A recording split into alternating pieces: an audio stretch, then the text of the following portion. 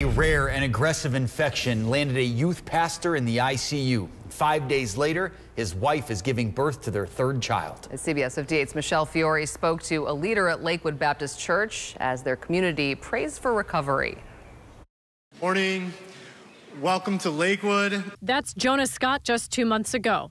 Easter weekend, the youth pastor and his wife Sarah were due any day with their third baby when Sarah found herself seeking emergency care for her husband. It was a sudden shock. He was here the Wednesday night previous and ministering to the teens and the kids in the way that he always does. I think fun is maybe one of the best ways to describe him. He's just a fun-loving guy.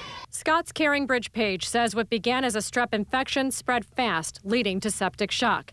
Now he's fighting for his life. Since last Friday, he's been not able to communicate.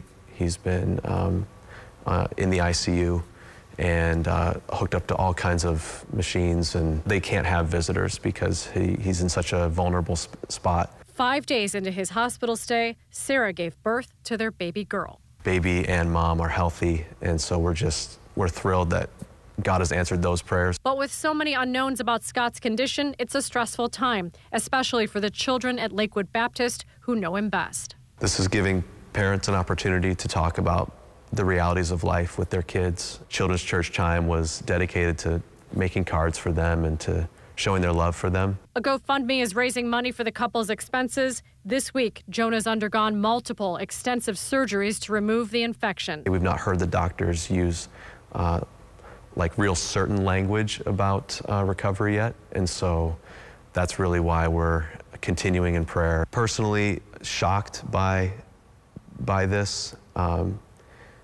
It's reminding us of the brevity of life and how fragile we are.